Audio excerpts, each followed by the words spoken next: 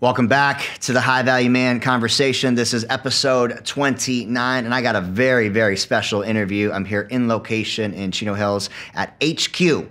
This is the home of Fit Body Boot Camp, the home of The Project, the home of True Lean Nutrition, and my former home, and where my mentor, my friend, my brother, Mr. Bedros Keuilian, has mentored me for the last handful of years, and so many other great men, coaches, and leaders in the world. And this is the house where great dreams are made. And I'm so blessed to be here. We had an amazing conversation. We went deep talking about the 4 F-bombs every man needs. That's your faith, fitness, family, and your finances.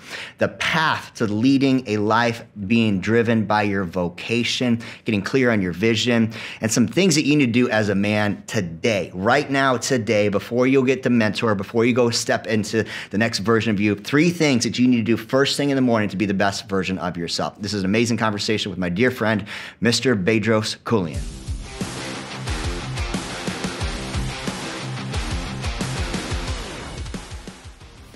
Welcome back to the High Value Man Conversation. I am in studio with a man that does not need an introduction, but for those of you that don't know and have been living underneath a rock, Mr. Bedros Keuilian, my friend, my brother, mentor, founder of Fit Body Boot Camp, True Lean Nutrition, of course, the Modern Day Night Project, Battle Ready Fits, and a whole bunch of other things. He is a gangster coach, all-around amazing human, savage servant, and one of my closest, dearest friends, and I'm so grateful to have you on the show, man. Thank you, Aaron. Love the show that you're doing and the content you're putting out. It is literally transforming lives. Appreciate that, man. Yep. Appreciate it. I learned from the best. Thank you, man. Thank you. There's so much that I want to dive into this conversation, and Where do we start? Yeah, first and foremost, I think the relationship of a mentor. I would not be where I am now. I would not be able to have the impact. I would not be able to have the opportunity. I would not be able to have a beautiful woman in my life if it hadn't been for the relationship that I've got with you, B, man. I'm very grateful for you, first and foremost. Yeah, I want to start with the gratitude. But in that, I didn't even know like what I was stepping into as a mentee. And so I know a lot of guys out there are looking for leadership this day and age. The work that we're doing with the project, the work that you're doing with your podcast, men are looking for leadership. Yeah. And I think in that looking for leadership, I'd love to have a conversation talking about the mentor-mentee relationship. And I think that's a great thing to talk about. And throughout the dawn of time, when you think about this, there's always been a rite of passage, right? We've got the Squire program that we run together. The rite of passage of a young boy looking up to the older men in the tribe, his dad, his older brothers, the older guys in the tribe, as what do I need to do to get a seat at the table so that I can become a man who can be confident, who can be competent, who can protect, provide, preside. And so I think over time we've lost that. But inherently, innately, every man feels that that's missing. Like you can feel that hollowness missing, which is why you see young guys plugging their umbilical cord into the belly buttons of whether it's the Andrew Tate or gangs. Jordan Peterson or gangs or whatever. Whatever it is, they will plug into some masculine figure in the absence of that figure being there for them, which should be the dad, the older brother, a tribe, which these days is missing, right? Yeah, but I think what we naturally, organically have amongst our friendship, amongst our brotherhood with the project is exactly that. We challenge each other. We constantly set standards that we all try and meet up to because we're competitive. It's in a man's nature to be competitive. We confront each other. We confront each other. There's constant conflict, which sharpens the iron. Iron sharpens iron. All of those things that organically exist in any brotherhood, any gang, any tribe, any military unit, any high-performing sports team, if you're not part of that and you're just some guy sitting at home playing video games at night after working in a cubicle or driving your truck and you're just the lone wolf, like you're going to be a dull, purposeless, meaningless individual. And that kind of leads to anxiety, depression, and sedation, masturbation, distraction, all those vices that keeps men trapped. Yep. Why has the lone wolf thing been such a big deal? Well, partly for 2 reasons. One, over the last decade, we've seen how the opposition, which is big government, mainstream media, film industry, television, radio, everything has pushed men into a corner and said, you're dumb, you're stupid, you're bumbling, you can't even tie your shoes. And so you look at any sitcom, Al Bundy syndrome. Yeah, the Al Bundy syndrome, right? So, and then they decided, well, that's all great, but why spend another decade? Let's really accelerate that starting 2020. And with the pandemic, which is exactly what they did. If we can isolate men from one another. I gave this example to someone the other day. I said, so I'll use this example with you. I'll say, Aaron, if you and I are going to go to Mars, and we're like, all right, man, Mars has like amazing resources. They have amazing rocks and trees and water, and we want all of that. So we can't go and just drop a nuke and kill everyone. We're certainly not afraid of the female Martians. They're the physically weaker species. Okay. They're not aggressive. They don't have high amounts of testosterone and a desire to come together and kill like men do. But we are probably going to be intimidated and afraid of the male Martians. So what if before we go and attack Mars, we spend a year or two demoralizing them, getting them to feel weak, declawing, defanging them, metaphorically, separating them and segregating them to the point where they just feel like any sense of aggression or natural desire to protect or attack or have conflict. The toxic masculinity. Is bad. And now we can just walk in and take the whole fucking planet. Yeah. Right? And that's this exactly has what's been been happening longer happening. than just the pandemic. Well, at the pandemic, they hit the acceleration button. Yeah, kind of like those Teslas where they have level 11 right on the volume. They went to level 11 by segregating and declawing, defanging, and subduing masculinity. Got it. So we have a mass of men that are subdued, castrated, distracted, and easily manipulated, the sheep. And the big shift is that we know deep inside we need mentors, we need people to look up to, we need tribes. As a guy listening, watching, you're realizing that you need that. What are you looking for when you're trying to find that mentor? Well, I think the first thing you should look for is, does this person have the life that I would trade my life for, right? I was talking to Walter O'Brien. You remember him from Operation Black Site, right? He was Smart cat. Yeah, smart cat. So those of you that don't know, he's got one of the highest IQs on the planet. They made a TV show on him called Scorpion. He was a hacker that hacked into NASA as a kid and later on ended up working for the US government. And he works on some really high-end stuff. Happens to be a friend. And I was talking to him yesterday and he goes, listen, I would never trade my life for someone who doesn't live the kind of life that I want to live. And we were talking about the idea of coaching. Because he was like, hey, Bedros, I admire what you do. I admire the type of business that you run. I admire the lifestyle that you have. And I was thinking of possibly working with you. I was like, wow, thank you, Walter. He goes, and anytime I look for a person who's going to coach me, I go, would I trade my current life for their existing life? And I thought that was the best way to describe it. If you wouldn't be looking to trade your current life for their existing life, then you don't want to be mentored by them. That's thing number one. Thing number two is, today in the world of social media, it's easy to manufacture a big following. Yeah. It's easy to buy your blue check mark. It's easy to buy the likes and comments and therefore look like you know what you're doing. So the other thing is what Ronald Reagan said, trust but verify. I'm going to trust you're a good mentor. But now I want to see social proof. I want to see people, the examples that you've pumped out. I want to talk to people. Like, when we sell a Fit Body Bootcamp location, we have 10 to 15 different validators. Owners, go talk to an existing owner. We'll introduce you to them. Let them tell you the good, the bad, the ugly about a Fit Body Bootcamp. And then you decide if you want to join. Because that validation of proof, so clients that mentor has worked with, have they gotten the results? Are they living a happier life? Is their life more efficient, more profitable, less turbulent, less frustrating? If so, hey man, get on board. And by the way, do you share the core values? If there was a third thing, do you share the core values? And I think the biggest thing that we all have, especially in the Project Brotherhood, is the 4 F-bombs. Those are our core values. That's what I wanted to bring it to, 100%. Right? Yep. Yeah, so we got faith, fitness, family, finances. These are the 4 core values for the project, the foundational pillars that we believe a man of fulfillment truly has. Your faith, this is a belief-based mindset. You can do, you can be, you can have anything you want if you're willing to put in the effort and the energy for it. It is your fitness. You're a physical example of embodiment of what it means to be disciplined as a man. You are a leader inside of your family friends look up to you. And your finances, you're making not only income, but you're making impact. You're having a powerful impact. And when you have those 4 foundational pillars, you got a life of fulfillment where other men look up to you.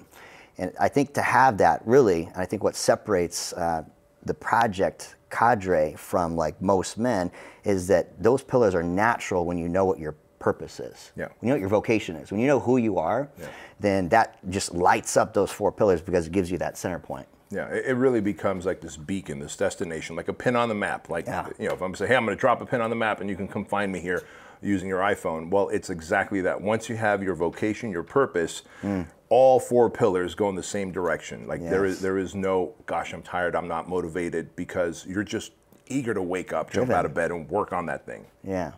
That vocation, that's one of the key pieces we have for the guys inside our coaching, is to help them discover, create, and uncover their vocation. I think vocation is that missing piece for men. It really is. Like so many men are setting goals, but if more men really tried to discover why they're here, like we know why we're here. We're here to make men better. We're here to serve the mission, to expand God's kingdom, just to make and build better men. How do you discover that? If you're starting in the beginning, and you know that you want your purpose, you recognize it, you see it in someone like you, how do you build? How do you work on that?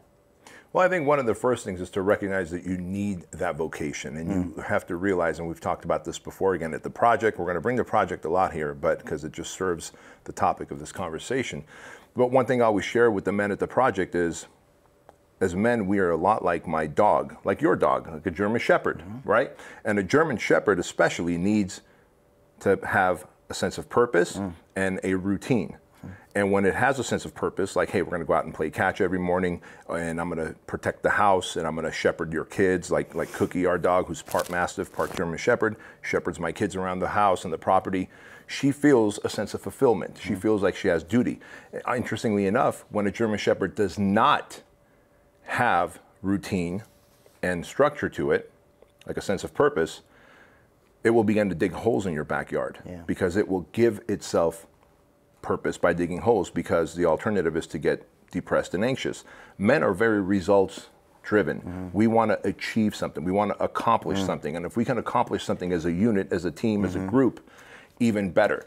And so first off, men that think that, you know, I don't have to have a purpose, untrue.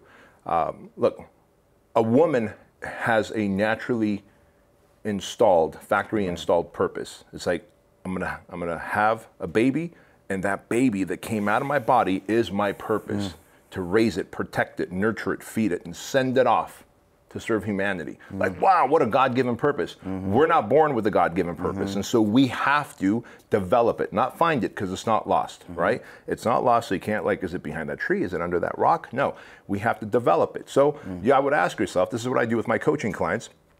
I said, if I give you millions of dollars to live off of every year, pay for your health insurance, pay for your house, pay for your travels and everything, money's not an issue. What would you do for free? Like, then they go, well, shit, if I don't have to work for money, what would I do for free? They immediately go, I would do this. I go, great. Then be so good at it that people pay you for it. Yeah. Everyone told me back in the 90s, when personal training even wasn't popular, like if you were a personal trainer, everybody would go, well, I'm going to go work with celebrities? They're the only ones that have personal trainers back in the early 90s, right? I was like, nope, but I'm going to be rich being a personal trainer. And then they would go, but that personal trainer, he's a personal trainer and he's a waiter. That personal trainer is on his way to being a physical therapist. That one is going to be a chiropractor. It was like a transitionary place, being a personal trainer in my time.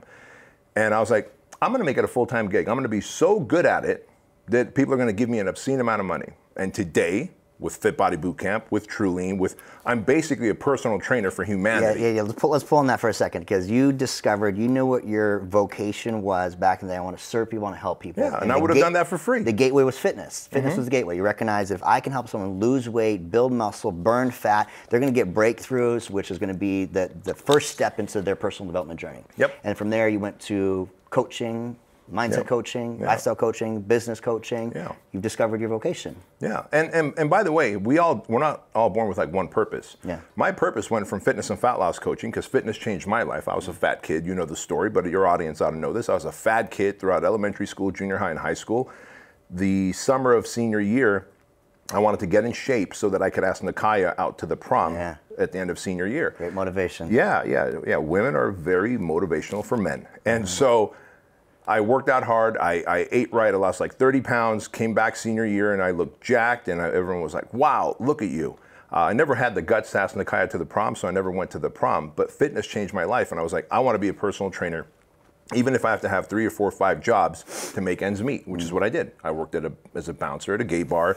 I worked at Disneyland as a busboy and was a personal trainer. But I became so good at being a personal trainer that I kept charging more.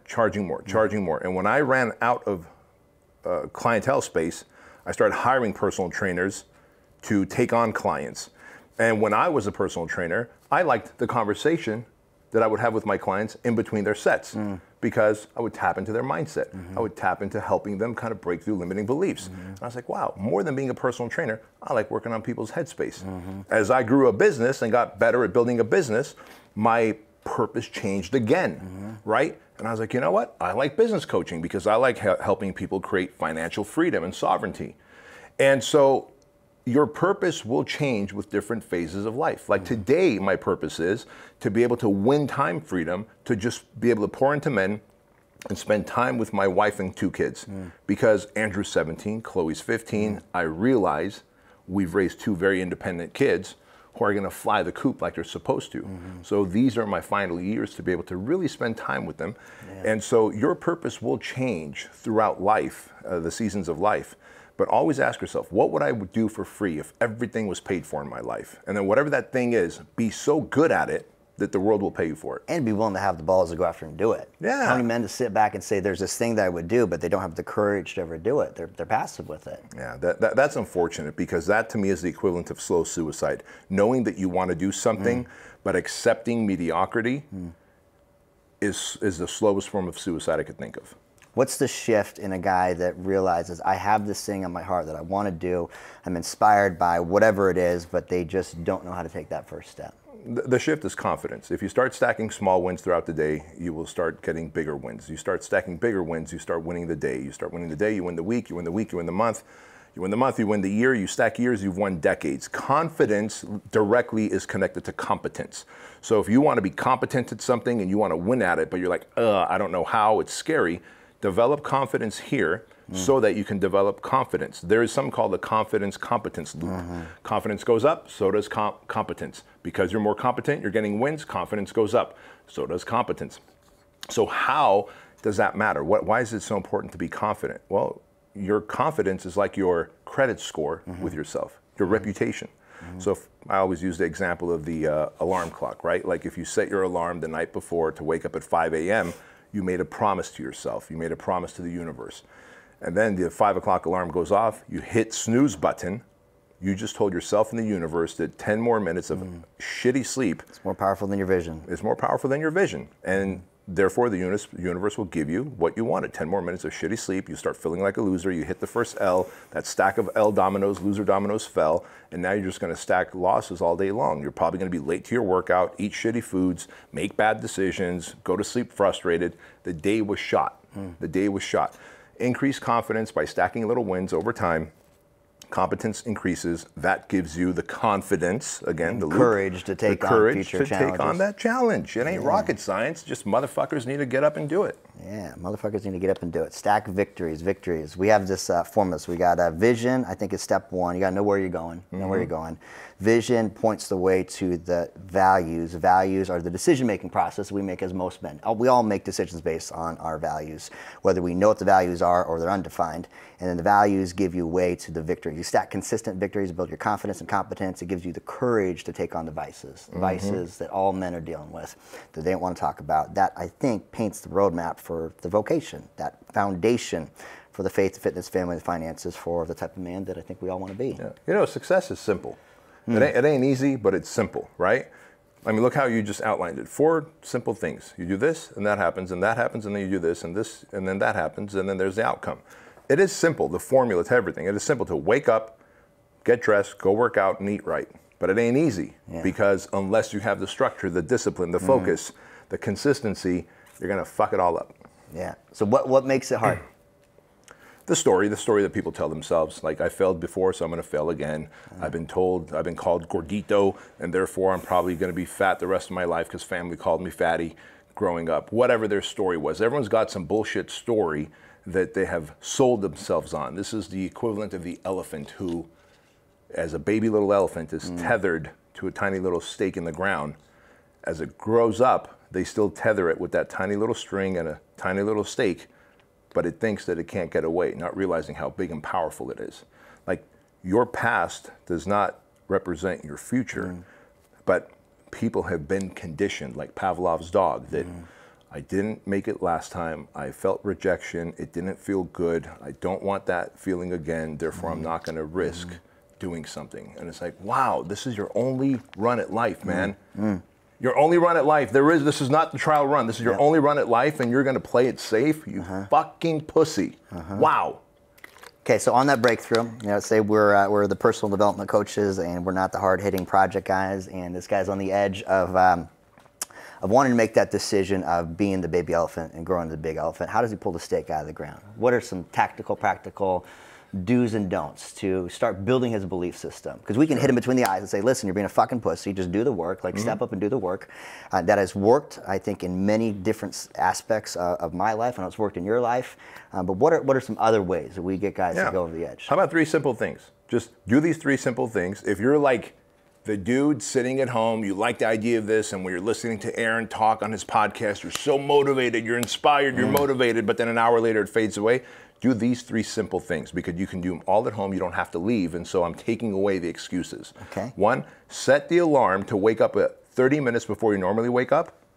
Just set your alarm from now on for the next 30 days to wake up 30 minutes before you're supposed to wake up, and never hit the snooze button for 30 days. Just don't. Wake up 30 minutes earlier without hitting the snooze button.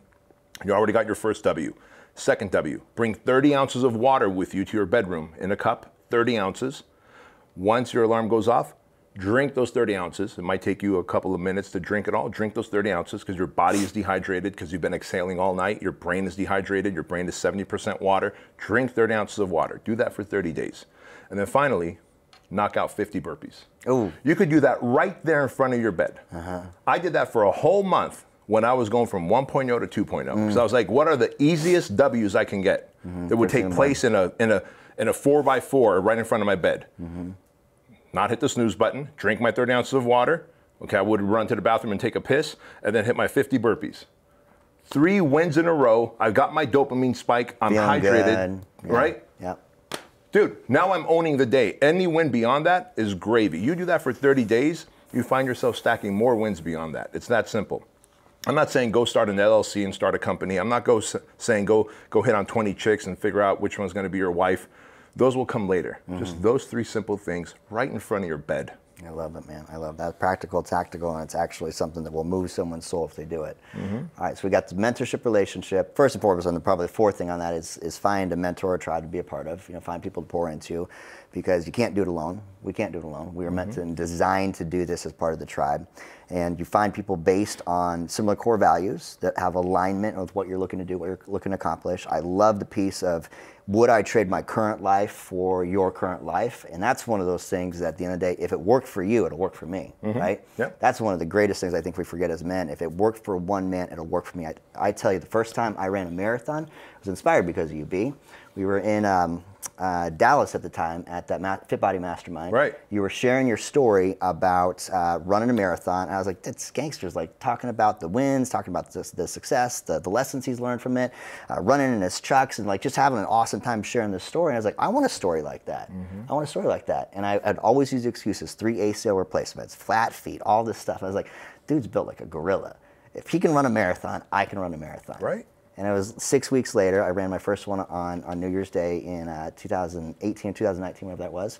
But it's just the reminder that if it worked for you, it'll work for me. And it helped you break seals, right? Like we all have these like seals that we need to break through. Upper limits. Upper limits, glass ceilings. And it's like, again, 3 ACL reconstructions, flat feet, I'm not a morning person. Like we could stack all the reasons and excuses why. But at the end of the day, if it worked for one monkey, it'll work for another monkey. Because that's all we are. We're just monkeys, man. We just happen to be a little more evolved and we stand erect. Beyond that, people put others on such a pedestal, especially men will put people like, man, if I was like him, I could do it. You think David Goggins was always the David Goggins that we know? Right. Like, go read about his past. Like he was a fat fuck who worked as an exterminator in restaurants, drinking milkshakes, watching Navy SEALs on History Channel going, gosh, one day I hope I can be like that. Yeah. He just decided to flip the switch. That's really what it's about. When are you going to flip the switch to go all in? no one deserves to be on a pedestal but you. And going back to what you said, mentorship, mentorship, mentorship. I hope everybody realizes that as a man, you have an obligation and a duty to go through all 3 levels of leadership. Oh, let's go. Yep. And level 1 is to lead yourself, right? We know that. Lead yourself. Be fit, be financially stout, be emotionally whole, mentally tough, all those things. Then lead others. That's level 2. Like lead others into like success. Maybe it's leading your family, maybe it's leading a business, maybe it's leading a church, a congregation. And then level 3 is create leaders. Be so good that you create leaders, and those leaders are now leading others. And that becomes the ripple discipleship. effect. Yeah, discipleship, exactly. And every man within says, man, I want to inspire others. I want to be able to support others. Well, the only way you do that is by 1, leveling up yourself, 2, leveling up the people around you, and 3, teaching those people around you to become leaders. And now you've inspired humanity, right? And that's how we change the world. You think about this. At the end of the day, with the project, really, foundationally, build one better man, you build a better family, you build a better community, better city, better state, better nation, better world. Bam. And it really comes down to the idea of leaders building leaders. It all comes down to the foundational tribes building tribes and men building better men. I love it, man. I love it. What have I not asked you yet on the topic of mentorship, 4 F-bombs, or the project? Mentorship, 4 F-bombs, project. I think the bigger thing is like teaching men how to think. I realized recently that most men now, how about this? Most of humanity now is being taught how to think. And if we don't teach ourselves how to think, and as parents, if we don't teach our kids how to think, they will be taught how to think by the school system, by churches, by television, by social media, by all the different things. Now, maybe if it's a private school and it's a church that I believe in, I'm okay with that, because just like I would trust my son around you, I have no problem you teaching my son core values because we have aligned core values. I have no issue with that. But would I put my son or daughter with someone who lives a very different value system? Probably not. So we put them in schools and we put them in churches and nurseries, and we let them watch TV and play video games that really teach them how to think. And soon they become robots for the opposition. Product of the system. Product of the system. And I think a duty and an obligation that a man has is, 1, to become a free thinker, like question authority, be curious, ask why this is so. And truly, who is the fact checker? When they say this has been fact checked, by whom exactly, right?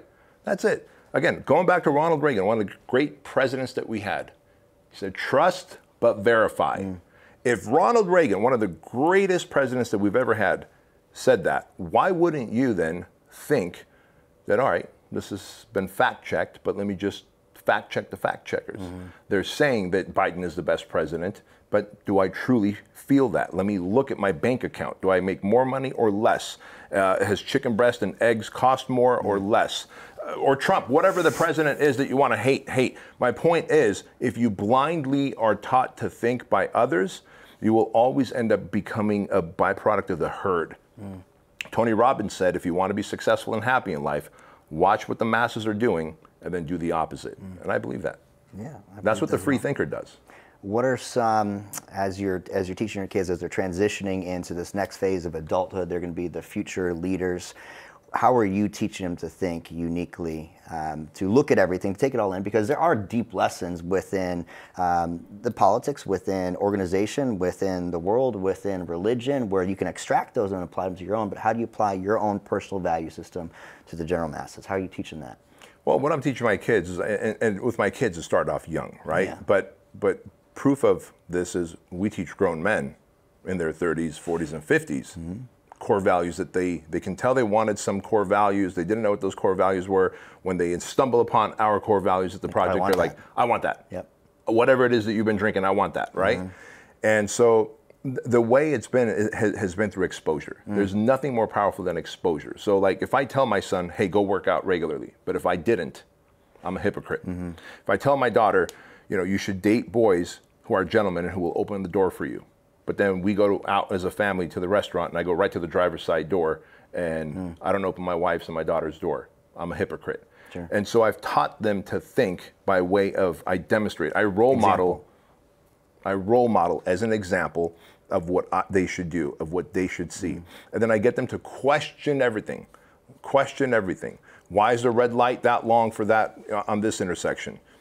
You know, why is it that long on that intersection? Why is there like a service fee on top of a tip when we're getting room service at this hotel? Like, question everything and figure out, are they doing it to get extra money? Is that service tip go to the waiter or waitress or not? Or is it just a way to pad the bottom line of the restaurant? I get them to question and ask curiosity-based questions, and that provokes thinking.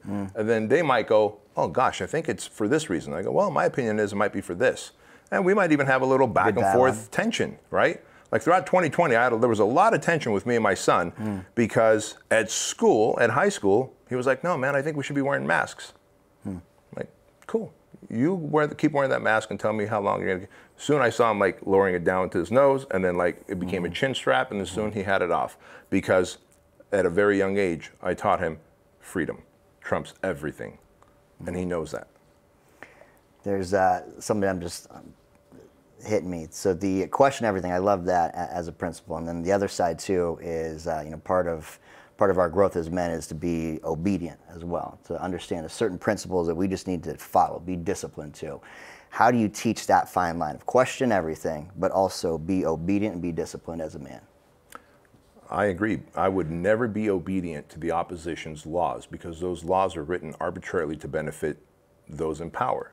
I would absolutely be obedient to consciousness, higher self, universal power, source, God, however you want to call them. Like, obediency to my higher self is mandatory. Gangster. Mandatory. Talk to me on that faith pillar. Talk to me on that.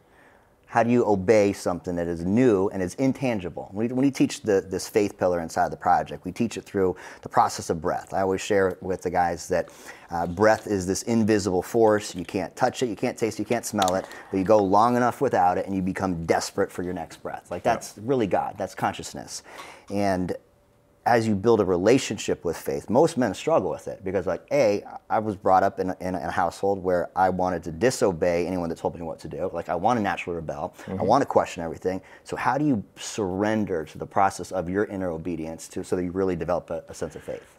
I think that the people that can surrender to higher faith have to first start being obedient to themselves. In other words, if you are breaking your own rules. Let's go back to the snooze button, right? You set the alarm, but then the alarm goes off, you hit the snooze button. You were disobedient to yourself, to what you wanted to do for your own good. Why would you ever listen to God?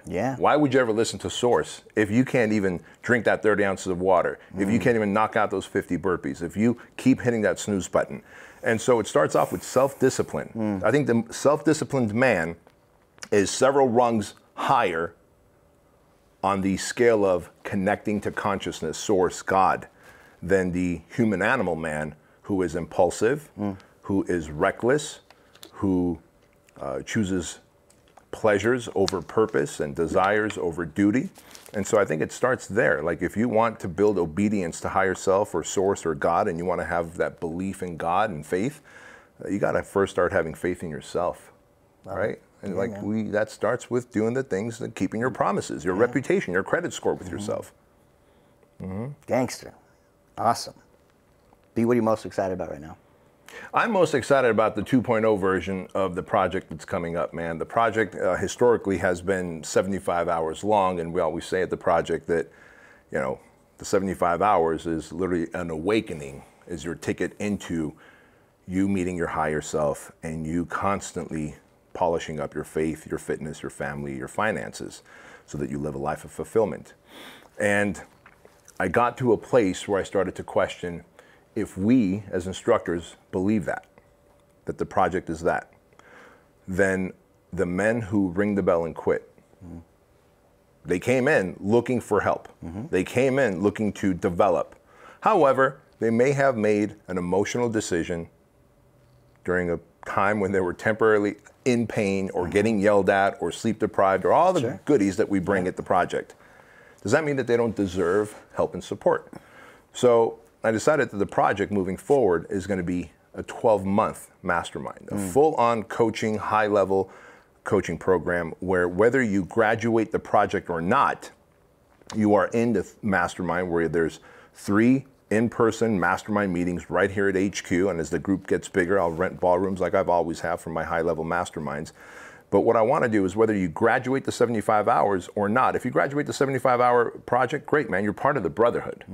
You're part of a brotherhood where we meet up, we have our private Facebook group, we network together, do business together. That's awesome. But if you didn't graduate the project, you're still part of that mastermind, as are the graduates, where I will help them continue to build life structure, build an obscene amount of money, create wealth, sovereignty, and break through limiting beliefs in their lives, because I believe that we should adopt a mindset of leave no man behind, and I'm super excited about that. Love that, man. Yeah, talking to the guy that drives most of the bell ringers home, that's always the hard part in the conversation, right? Of like, man, like I want to serve you. I want to serve you. There's been many men sitting in that front seat of the car that just pour their heart out because they're looking at this as the one opportunity to shift their life to be the better husband, be the better father. But the truth of the matter is it can't happen in 75 hours. Right. And then it's like, well, what now? I rang the bell. All right. I screwed up and I rang the bell. Now what? Right. Well, do we shun them? I don't think so. And this really started because I have, like all of us instructors have been doing this. We're helping these guys anyway because we care for them, we love them, they reach out to us, and we help them and support them. So why not have a structured system? If you paid to go through the project, graduate or not, you're also doing the mastermind where we get to mentor you, coach you, pour into you, and see you develop for a year. Love it. 12-month discipleship. Yeah. Yeah. That's powerful, man. That's a lot of touch points and a lot of impact. Yeah. Love it. That's awesome. Awesome. B, I'm so grateful to have you here, man. Thanks, man. I appreciate the opportunity. You've got a great show. Thank you. Really appreciate you as a whole, and so grateful for the relationship that we've had and the continued mission to build better men. I know that we're just getting started, and I want to respect your time. And I know that we're going to do this again at some point as the mission continues to grow. Absolutely. Guys, if you found this valuable, please do us a favor and like it, share it, tag a man that needs to hear this. Go follow, if you're not already, I would imagine you already are, Mr. Bedros Keuilian, and give us a 5-star review. Much love and many blessings. Boom.